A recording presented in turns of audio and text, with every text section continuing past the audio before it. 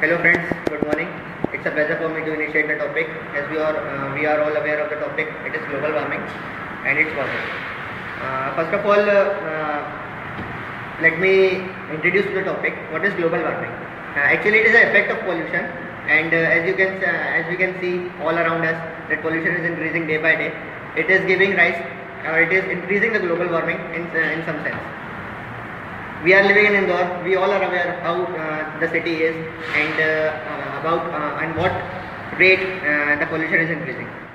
I think that chlorofluorocarbons are the main cause of ozone layer depletion. Because of that only UV rays can penetrate our atmosphere and directly hits to our earth, and because of that only the temperature is increasing day by day.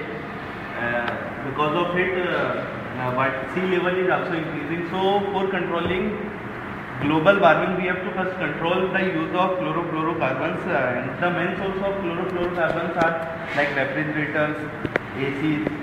So we have to first manufacture eco-friendly AC or refrigerator, else we have to restrict the use of all these items. One thing which I have in my mind, we have a chimney in our industry on the biggest level, and a large scale industry. We have chimney.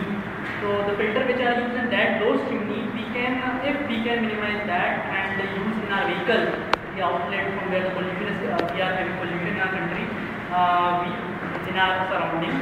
So we can use just a minimized part of the filter in the vehicles, so that those gases, harmful gases coming out of that can be filtered, and the extent of pollution can be reduced by using that. I feel deforestation is one of the most important reasons why we are facing this problem. So more and more plantation is good. I feel this will help us to remove this, eliminate global.